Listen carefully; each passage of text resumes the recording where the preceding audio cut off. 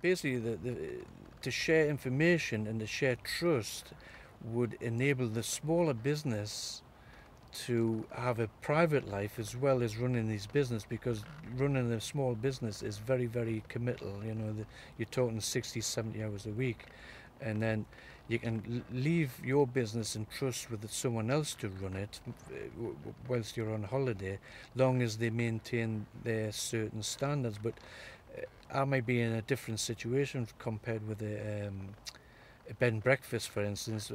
I can leave my business to one of my colleagues who will provide the same level of service, because we've both been through our training school together and we know our customers. So every different business is a different kettle of fish, isn't it? You know, it's difficult to.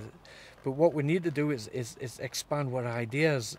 And if I could help a taxi driver in Brighton, that he could go out and market his business on the same level of mine, he's going to end up generating business for himself, and he's going to make somebody in Brighton happy.